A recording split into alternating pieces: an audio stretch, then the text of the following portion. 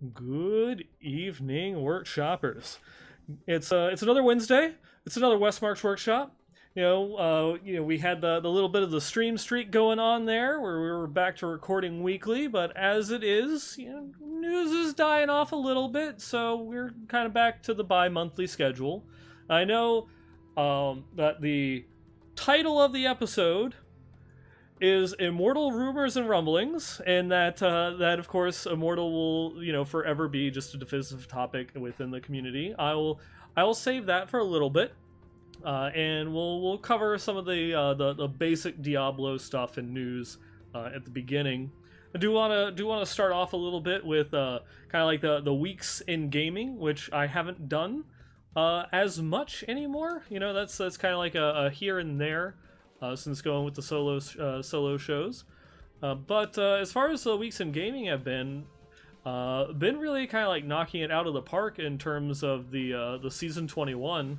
I'm approaching, I think it's like Paragon like 1100, which I know like isn't that much in the grand scheme of things. Like it's actually that's more on the low side, but it's relatively high for me because I'm one of those people that will like play really hard for like 1 week. And that is a air quotes really hard for 1 week, and then kind of like drops off. And by the end of the first month, which we're now upon, it's kind of like that does it for me, like for the season. But this one, a good buddy of mine, Curtis, is a IRL friend. We've been kind of like duoing it with a necromancer and a demon hunter. And we've been having a lot of fun just going through playing the two of us. We're not pushing anything, we're kind of doing like, I think we're up to like speed 100s now with just the two of us, so that's pretty good. And we've kind of been pushing it up to like 110s. I think I finished the highest grade of rift that I've ever cleared, solo or otherwise, a 110. I did a 110 solo earlier today, before going through and getting the show set up, just so that way I could see if I could or not. And it was that was pretty fun in order to go through and do, and that's with 0 augments, because I've been augmenting my speed farm build, just because it's like, well, if I'm actually going to go hard this season, again, hard, air quotes, I will, I'm gonna actually put some time and effort into getting the speed farm build set up, so that way we can push that one as high as we possibly can for the higher XP, item acquisition, making sure that we get the gym levels upgraded and all that. So I've got it. I think I'm up to like 7 augments, 7 level 100 augments so far, but I think I'm gonna start putting some points into kind of like the poison scythe is the build I think I'm gonna try and push with. For this particular season. We'll see how it goes, but even with 0 augments and not really, I haven't been focusing all that much on my gear. I'm still missing an ancient. I don't have an ancient chest that's worth using yet, so it's not even like fully optimized. And I think a couple episodes ago I was talking how I had pushed like a 108 solo, and that it was kind of like I was starting to push it there, but now I'm a couple hundred paragons higher. With a couple of better itemized pieces, and pushed a 110 with like I think like 5 minutes to go, a little over 5 minutes left, and so it's good. It's good. It's gonna be fun. It's just haven't really played this much Diablo 3 within a season in quite some time, and it's just trying to fill in time. And I think the big thing is having a friend to go through and play with. Having that kind of like shared experience is always something that makes the whole game feel better. And in addition to that, in non kind of like video game related news, there was a Longshot will love to hear this. There is a new edition of Warhammer 40k that just came out. So yes, Longshot, the rules have now come out, and it's been it's always cool. New edition rollover, the game itself changes, and whereas the last edition, the 8th edition, was like a really big change in how like the base system of the game worked. The 9th edition is like even though it's built on that same system, changes the way the game is played. It's just one of those ones where it's like they're trying to rebalance it, not through so much the rules but the missions. So the rules are largely the same. There's a couple little tweaks and some better checks and balances that's been put in place. But the objective of the game has changed, and I felt that that was a really cool way of helping to diversify gameplay, and it helps bring a little bit better balance. Because even an army that is a little bit underpowered, doesn't have quite the same like offensive output as another army, is put at a little bit of the equal level, because it's now not so much about killing things, and so that's just an interesting way of looking at games development, how you can change systems and such. And I'm of course it's less than a week old. It just came out Saturday, and I'm really cool. And of course, I have been going through one of the new armies that they're launching. With this edition is Necrons, which is one of my favorite armies, because of course, continuing to be on brand, it's a bunch of undead, soulless robot space Egyptians, and that just happens to be my jam. So I've gone through and I picked up some of the new starter set, the Indominus starter set, so that way I can go and build and paint my little robot-y Necron boys. And that's something that I've done a little bit of personal streaming. Or I say a little bit, I mean one whole painting stream, where I kind of like show some of the processes that goes involved, from making a model that goes from kind of like that to something that is a bit more like that, if the camera will want to focus in on him. Get in front of my face. No, it doesn't want to focus, but I'll share some pictures on Twitter. Just that's just something that you might see a little bit more from me going forward, having kind of like some little hobby hangout sessions. As much as I love Diablo is still my first love. I really enjoy Warhammer, and because of the ongoing COVID-19 pandemic, that is something that has dropped off considerably, because, well, it's not really safe to go through and play games, at the local hobby shop, even though the tables are open. Not everybody's following mask orders and such, and so it's it's something that just maybe every once in a while play with some close friends that are also maintaining that social distancing. But otherwise, it's more of a time to kind of focus on that hobby side, get my extremely vast quantities of unpainted models painted, so that way it's all set and ready to go for the time when life can hopefully, maybe one day, somewhat return to normal. As I talked about on the previous episode, which I did run into some problems. I'm still going through and trying to get it fixed. I think I just have to pull the video. I have to pull the video from Twitch, because the file that I had downloaded was corrupted for whatever reason. I think it's my hard drive ran out of space while recording. And so the episode 192, so obviously if you're listening to this, hopefully you've already heard episode 192. But if not, I will get that up shortly, hopefully soon, maybe tomorrow. We'll see. I just have to go through and have the time to sit down, pull the video from Twitch, and then redo it from there. On the previous episode, going through and talking about like the state of Diablo 3 and all that, and we've had some time. It's been 2 weeks since we've had that communication from Blizzard. We've not really seen any more big actions, but at least we know the lay of the land. We know how things work, and that has put off quite a few people within the community from this particular season. It's ended up being the same kind of play style as season 19, where it's just group up a whole bunch of mobs, go through, kill them, hold on to mob groupings for a certain amount of time, wait for the seasonal buff in order to go through, come up, kind of like burn it down, and then you have the minute and a half in order to build up the next group, to go through, try and get as many things as you possibly can when you know that you're going to hit 100%, so that way you can go kill the massive group, spawn the boss, and then hit the boss with the seasonal bonus, and hope that you have something that's at least a little bit decent. But it's basically like 3 support characters and 1 trash clearer. You don't need a Rift Guardian killer anymore. and not a lot of people are liking that change. It makes sense that there's going to be some changes in playstyle, for the seasonal themes, but this one feels a lot more like you're playing the seasonal theme than you are playing the game.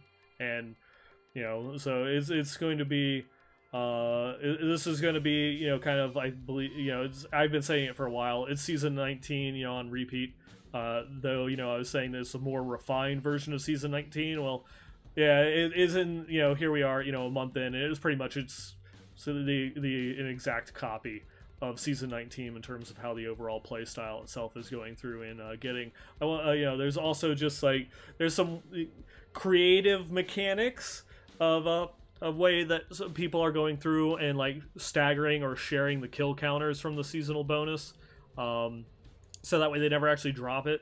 And that one seems, to me, kind of seems a little bit exploitive, but Blizzard's stance on it is just that's the play style, and so it's just how the season 19 is, or season 21 is going to be, and that's just the way that it is. I'm kind of largely playing as with the season 21 bonus being an added bonus and not trying to play around it. I'm not going to be pushing 150s or anything like that. I'll be happy grabbing a 120, maybe a 130 by the end of the season. Not anything too major. But I understand where a lot of people's concerns are, and thankfully we've had Adam and Filthy Richie going through on the official forums to go and kind of like answer some questions, and the feedback is definitely being heard loud and clear. And going forward, we probably won't see the devs returning to this type of system again in the future. We'll have to wait and see. A couple of my friends and I, while we were going through and doing some riffs, we were discussing what could be the worst possible season theme that the developers could come up with. And some of my favorites were a permanent Squirts necklace, so that way you're always running around taking additional damage. That one sounds great, right? And another one was stone gauntlets. So because at first it's like, oh, everyone gets some like little added bonuses. But then it turns out that, well, if you're not going to play a barbarian, a crusader, or a wizard or demon hunter that has the baked in crowd control protection of the various forms, but even then, like a wizard, when they pop out of Archon temporarily, can still be susceptible to it, and you still have to have some pretty decent cooldown reduction in order to have it work well for a demon hunter or for a crusader. That it's going to lead to some interesting, choices. This one, well, it's the season where everybody wears or cubes ice climbers because they always have to deal with stone gauntlets. And so we had some fun just trying to come up with some really bad seasonal themes. Instead of trying to think of something that's cool or interesting, what would be, terrible that everybody would hate? That one would just be interesting. About things that you could do, but there's a lot of things that could be done. Of course, you've got like the endless walk set hasn't been done, but those are cool. But I like just the play that you get from the Ring of Royal Grandeur, or when you had the fully unlocked Kanai's Cube. That one opened up a lot of potentiality, a lot of different sets and builds. Or even the when we all had the Season of Nightmares, where we had the Legacy of Nightmares perma buff, which opened up a wide variety of builds for necromancers. And then we got the Legacy of Dreams gym, which is now the de facto way of playing a necromancer, because their sets have kind of fallen by the wayside in terms of scalable power compared to a lot of the other classes. And we'll see where the future maintains. We're probably still at least like another good month and a half, at least a month away, from any type of rumors or hints or testing that we'll see for season 22.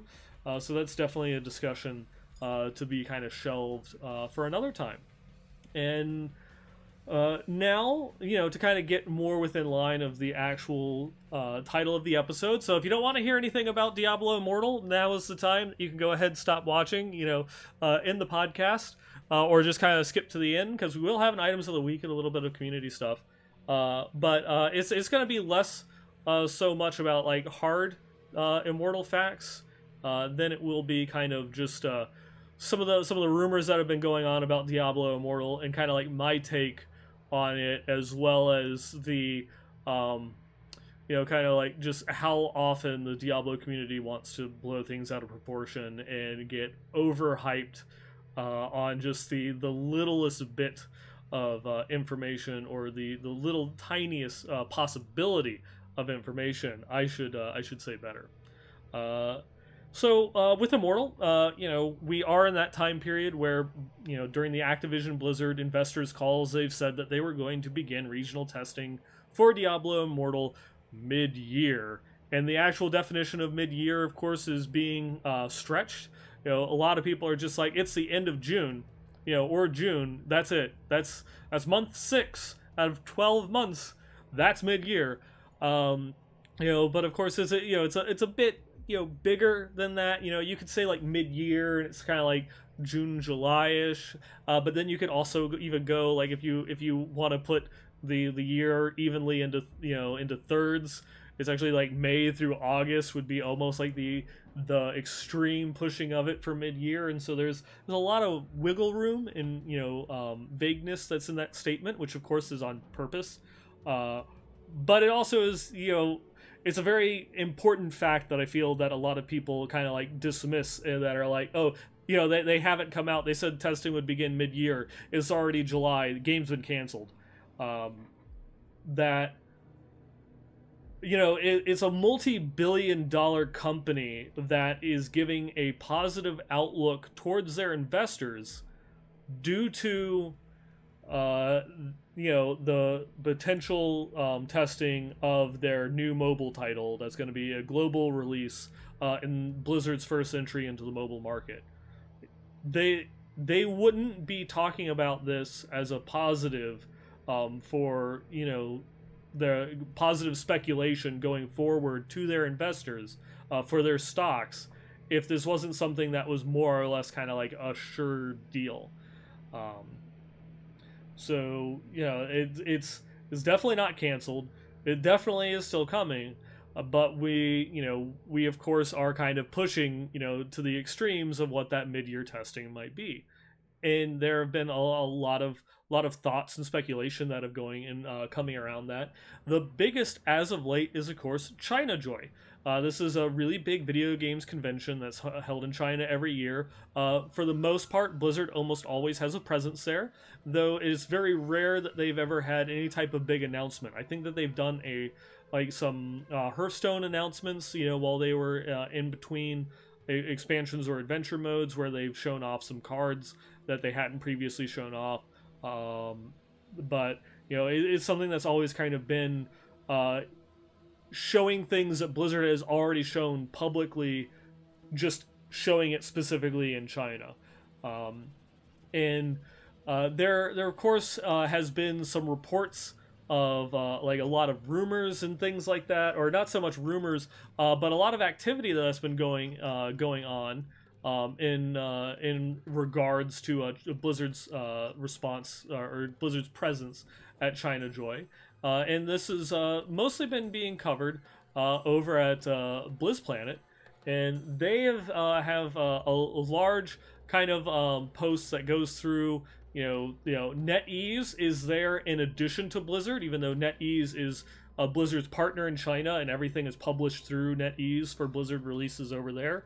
They're both listed as like two separate companies that will be appearing and showcasing there. So NetEase will be showing off its own games, but we'll also be having Blizzard showing off its games.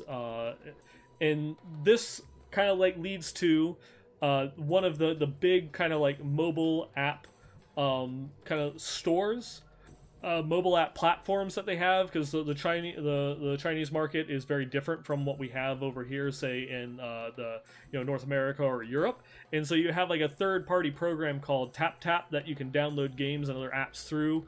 And since then, the official Diablo Immortal account on TapTap has been a flurry of information, and even though I'm quickly scrolling through here, in the posts are in Chinese. You know, they Blizz Planet does have some translations over there, but a lot of the things and a lot of the comments that they were going through and replying to people are asking questions. Is the game still coming out? Why haven't we heard anything about it? And they're going through and they're saying that, hey, you know, China Joy is just around the corner. China Joy is later this week or next week, depending upon the date of the comment. And a lot of mentions of China Joy, you know, from the official Diablo Immortal account on TapTap, was, you know, generating a lot of buzz. And once I got over here, you know, to the Western markets, that got, you know, within the Diablo community, there's been a lot of chatter, a lot of talk about what this could possibly mean. Is this confirmation that we'll learn more about the regional testing, or are we going to have a Crusader or Necromancer kind of debut at China Joy? Because, you know, so in the two BlizzCons, the 2019, or sorry, the 2018 and 2019, we've not yet seen gameplay for the Necromancer or the Crusader. Those two classes have kind of been held back and we've not been able to play them. But,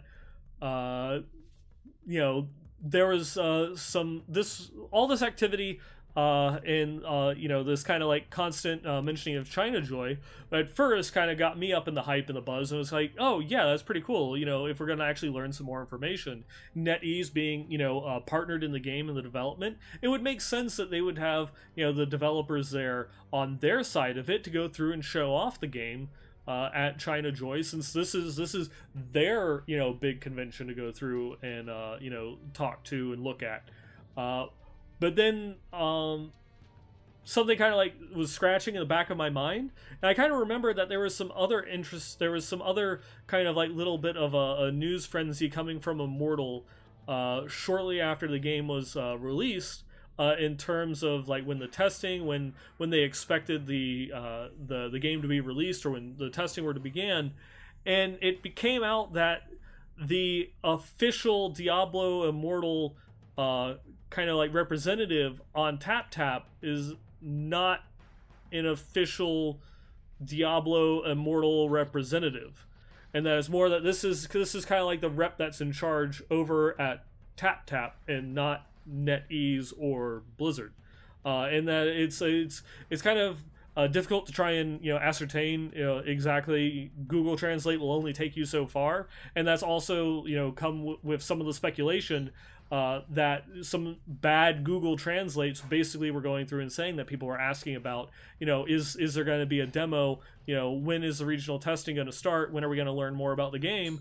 And the, you know, the Google the Google Translate is just like, oh, you know, we'll learn more at China Joy. But then when you have someone that actually speaks the language go and translate it into English, it's, we hope to learn more at China Joy. And it's you know, changing, you know, a subtle change in the language that goes from, you know, an official statement that the game is going to be at China Joy to we're hoping that we see something at China Joy as well, and we'll be sending, you know, our own minions, you know, like kind of like the little like role playing and such. So we'll be sending our minions and such over there to, you know, hopefully learn more about the game and, you know, whatever news that there might be. But it kept, you know, still was a lot of mentions of China Joy until today.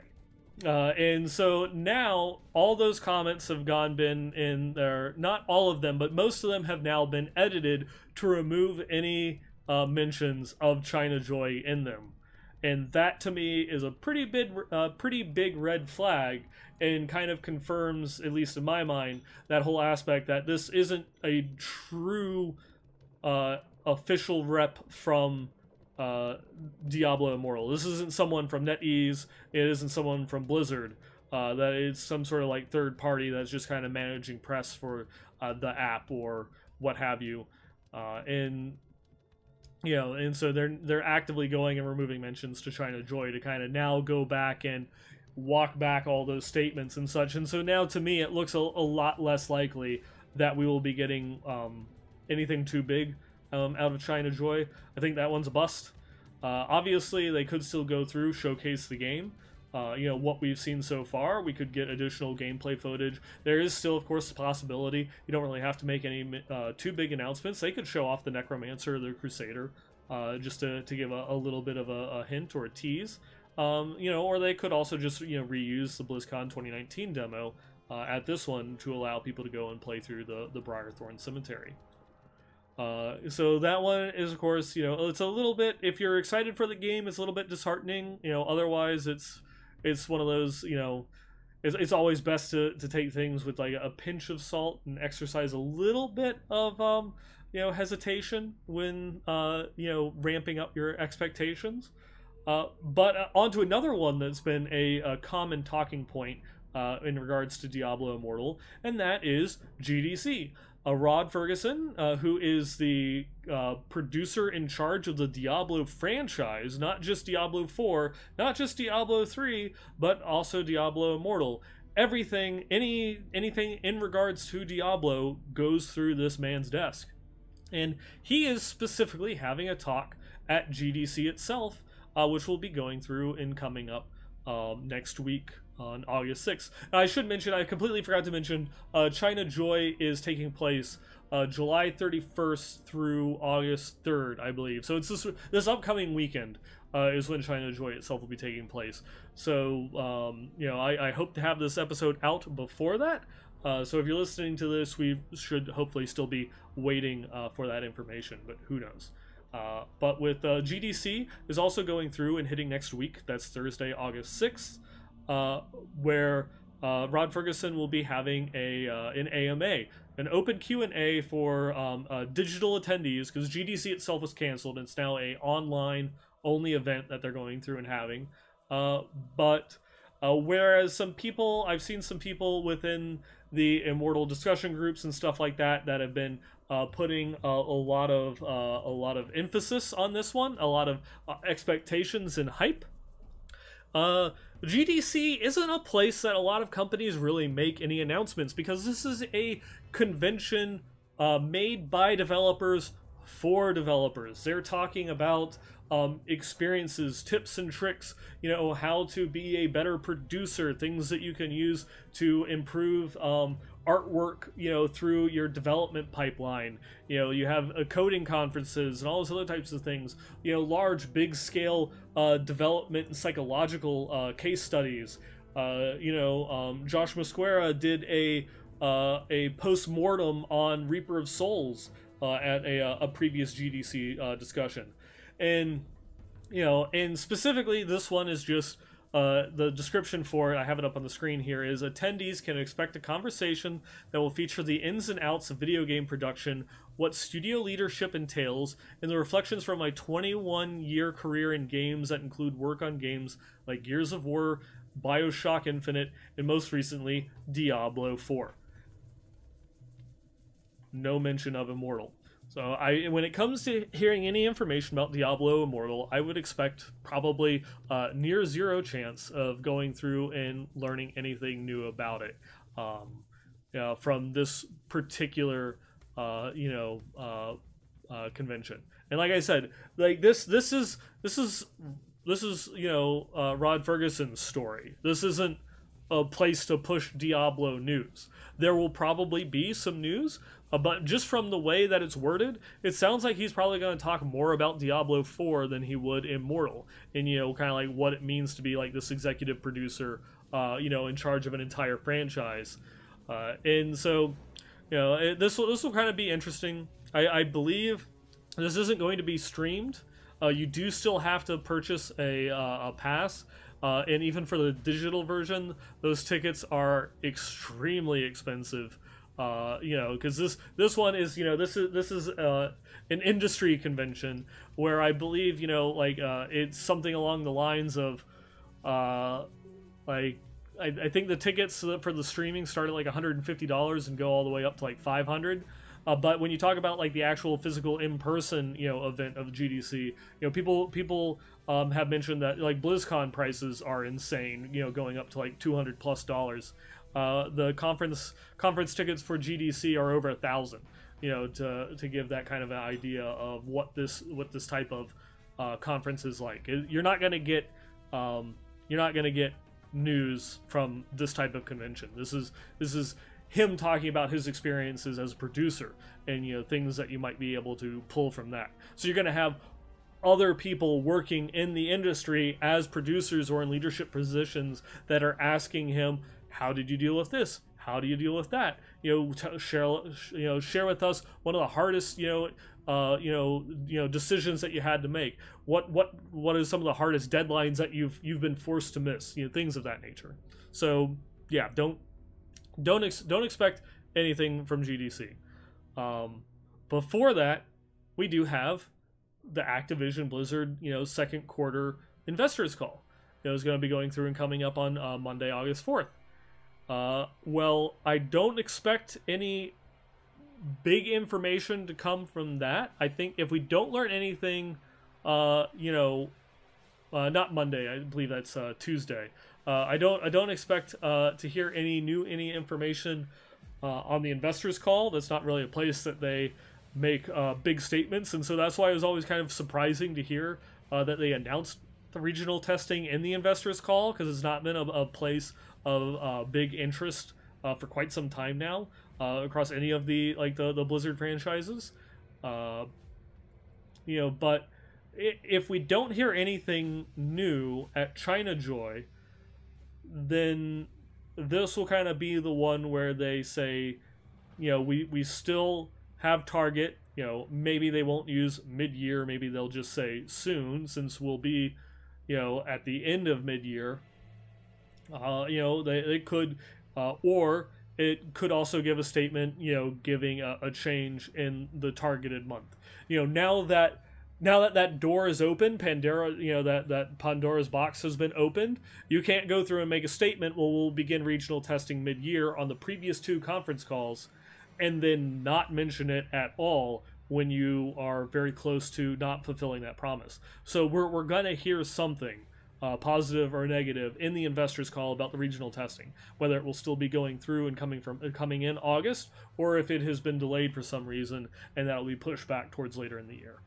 So again, I don't really expect to get a firm date or anything along those lines as when the regional testing will begin from the conference call, but we should get a more clearer window of when it should begin. Who knows? We might even get more information on what regions that they choose to go and do the testing with. If you've heard me talk about it on some of the previous episodes, I recently did a lore collaboration with Echo Gaming over on his YouTube channel, which you should definitely go through. Obviously, I want you to check out this Diablo lore series that I did for Diablo Immortal, but also he's got a great channel that covers a lot of things that if you're interested in Diablo Immortal to check out, or if you're interested in checking out just mobile gaming in general, that's his main bread and butter. And he's had some interesting things to say about how other companies approach regional testing, and they're usually extremely limited in where they go through and do the tests. So we might not it might come as a surprise if Blizzard goes through, opens up regional testing, and it's not in any big countries. That it could be some smaller areas, and it could be a little bit harder to glean some information from it. We don't know. We'll just have to wait and see. And with one final kind of buzz place to go through and pick up information from, we of course have Gamescom, which is also going to be a online conference, and we don't really know what it is that's going to be covered there. All that we do know is that Activision Blizzard has officially signed up, as of I believe a couple of weeks ago, as a partner for the Gamescom stream, and so they will be showcasing something with that space. But we have no idea what it is that they will be showcasing. My thoughts is it's more than likely going to be more things that they're going to be showing off for Shadowlands. For World of Warcraft is probably going to be the big place for them to go and hammer home some things. Otherwise, I've not really been following too much of the other franchises, but there's not been a lot of information about Overwatch 2. That's been put out there, at least to my understanding. And so that could also be something that they go and bring up, since that was announced alongside Diablo 4. Um, and, it's at the end of August, which is kind of towards the end of the next quarter.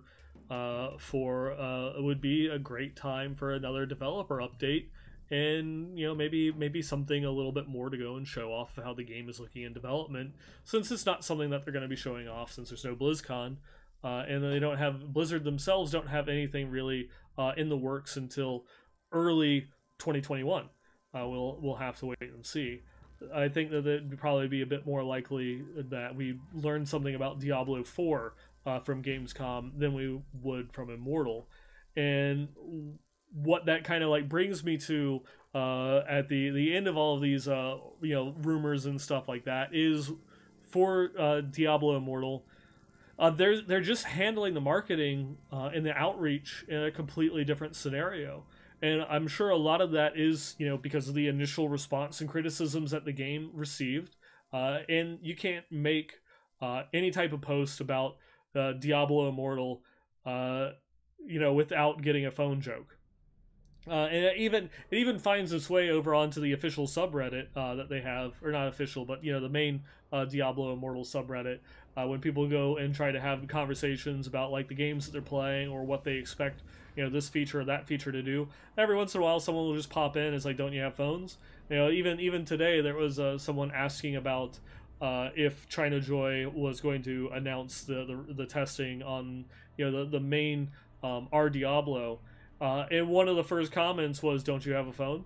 And it's just the nature of the beast that until the game is out, and until people have it in their hands to experience it, that's just going to be the response. And even afterwards, it's mostly going to be the response that people are just going to have. It's people still joke about Error 37. People are going to be making phone jokes about Diablo Immortal. It's in the zeitgeist. It's out there. It is what it is. But it is because of that Blizzard seems a little bit they don't want to put the game out there without having some substance. Since the actual announcement, they went a full year without talking about it, and then at BlizzCon 2019 we had we got a newer, more in-depth demo that we got to see some of the storytelling elements, the actual active events and quests, how they progress within the game. We saw a whole new feature in the ultimate system. We got our first little inkling of the idea of what they're going to be doing with itemization. And then it was kind of like a little developer update and such. And then since then, nothing. So they're just approaching it very carefully. And not wanting to really showcase off or continue to talk about the game without having something of some substance with which to talk about, which is also somewhat of the case for Diablo 4. I think there is a lot more pressure on them to continue to push out information on Diablo 4, even though there's not a lot to talk about just because of how quickly things can change within the development. And it's something that they really, really try to drive home in every single one of the developer blogs that we've had so far. But it's just a different beast. The way that they're approaching all marketing around Diablo Immortal is just very different. And I guess that does also make some sense, because when you have other big mobile games, there's really not marketing or hype around them the same way that a PC or a console title is. They're not hyping it for months and months beforehand. It's just kind of like, oh hey, we're making a game, and then a couple months later, here it is, go play. And then the marketing and the hype around it will come out once the game is there playable in people's hands. And that could be a microism of the mobile market in general, and how people go about their decisions and things about how they want to how they play games or whatever. The mobile market is at this point in time larger than the PC or console markets combined, and that's a lot of that has to do with just accessibility, because to answer the joke, Yeah, everybody does have a phone, so everybody has that potential. Not everybody has, a console, and maybe not everybody wants to use their PC for gaming, but everybody has a phone, and everybody has a lot of free time with which they're alone with themselves in their phone, whether it be like just going to the bathroom, commutes, traveling, waiting in doctor's offices or what have you. And so that's one of the things that you'll have a lot of people that wouldn't call themselves a gamer, but will spend hours and hours and hours every week playing games on their phone. That type of person that makes up that huge demographic that the mobile market encompasses, they really don't care about anything until they can actually play it on their phone, because they're not a gamer first. It's something that they'll try out once it hits the top 10 on the App Store or the Play Store, and that's about it. It's just kind of like the nature of it. For better or for worse, I'm sure that there are a lot of hardcore PC fans that will just be well, that's why we don't want Immortal. It's like, because it's catering to those people and not us. Though Blizzard has said that they want a kind of a blended experience, in that they want Immortal to offer something for everybody, whether it's the person that plays for the 45 minutes during their commute on the train to work, or the person that's gonna sit on their couch and do some like hardcore raids on a mobile MMO or something along those lines. And until we get the game in our hands, or at least testing in a more substantial state than what we've seen in the demos, we just have to wait and see. And of course, one of the big questions will forever be, well, what's the monetization system look like? And that's always like the big question mark that hangs over everything. But I at least remain hopeful that they make a good product, as I know the people that are making the game are going to have like the best intentions to do well by the community, to try and address like the needs and the wants of those hardcore Diablo fans, whereas while at the same time making kind of like a mass market appeal game. And it's something that we've seen in Diablo 3. Diablo 3 is still one of the best-selling games of all time. And a part of that has to do with it has an appeal to casual gamers, and so it has something that it's got a little bit of something in it for everybody. It's not it lacks the complexity of Path of Exile, but there's positives and negatives in each of those respects, and we're just going to we just have to wait and learn more, I guess. But that kind of goes through and is bringing me to an end on this particular episode. But before I forget, it has been so long since I have done this. I almost forgot about it a second time. But we've got an email with some items of the week, where 42 went through and sent in. Let me go through and pull it back up here. 42 sent in some pictures of some loot that he went through and found within the season that I think most people should be able to appreciate, because it's something that a lot of people are going through season in and season out, are still continuing to grind for, and for that I mean Cosmic Wings. And 42 managed to go and luck out and find himself a pair of Cosmic Wings. The biggest troll ever, of course. He found a set of rare shoulders that had just been coined the term Cosmic Wings. I'm pretty sure that we have shown an item akin to this on the episode before, but to just keep with it, for this particular item, these shoulders clock in with 357 intelligence, 347 armor, regenerates 3,000 life per second, and has a chance to deal 10% area damage on hit, with a secondary of 121 lightning resist. But it wouldn't be an appropriate trolling without some sort of great payoff. And so from what 42 wrote, the same exact evening, later on in that play session, he came across a rainbow goblin. And yes, it is exactly as you would expect. Finally, after literally years of searching, 42 has finally claimed his real cosmic wings.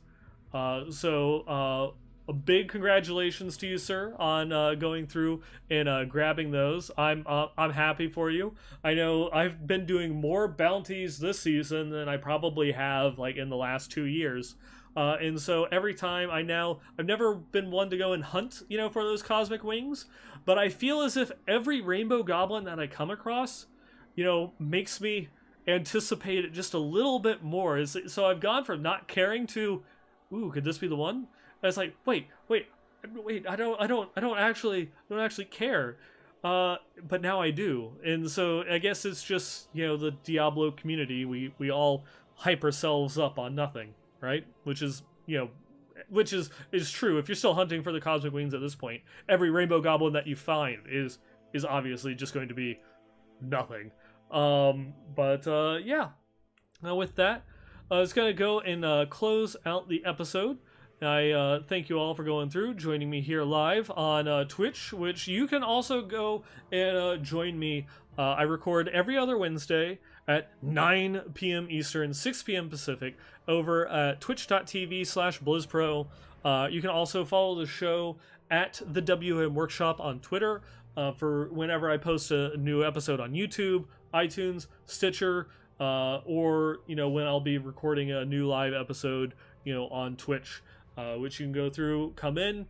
I will usually, there's a little bit of a pre-show which we'll go through and discuss. I hang out and chat with the fans of the show afterwards in the after show. There's a nice little community to come be a part of. But by all means, as I said previously, you can find the show on your podcasting platform of choice.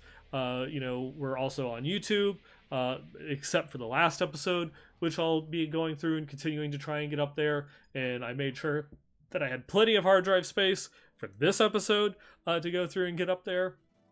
And I hope that you've at least been able to see episode 192 before 193, but we'll work on that one. And of course, if you have any items, questions, or comments, for the show or for myself, feel free to go through, email me at westmarchworkshop@blizzpro.com. And again, that email address is westmarchworkshop@blizzpro.com. And for the personal stuff, you can follow me at 9ballgamer on Twitter. I go through, I post about Diablo, Warhammer, science fiction, a little bit of politics, and some pictures of the beach. Because that's it's the best way to social distance is to be alone on the beach in the middle of summer in Florida with super oppressive heat. Because no one else is there, which is beautiful, despite the humidity and the heat. And of course, you can also follow me over at twitch.tv /9ball. I've been trying to stream a little bit more. I've streamed a couple of times this season. I also, like I was talking about in the show, want to do a little bit more of the hobby streams. Do a little bit of my show my love for Warhammer, doing some painting. Maybe if I can convince some friends over, we can show some games. I would love to be able to talk more about specifically Warhammer Underworlds, one of my favorite games in all of existence. I am the SoCal Grand Clash champion, of course, as Leviathan would remind everybody. Yeah, so just stay tuned, follow me, follow the show on Twitter in order to learn more, and we'll see where things take us. I do expect that my next episode will probably end up being August 12th. But I guess, depending on, how things go over this next week, we might have more to talk about in terms of Immortal. We'll just, for the 20th time, we'll have to wait and see. And with that, I wish you all a good night, and I will catch you all later.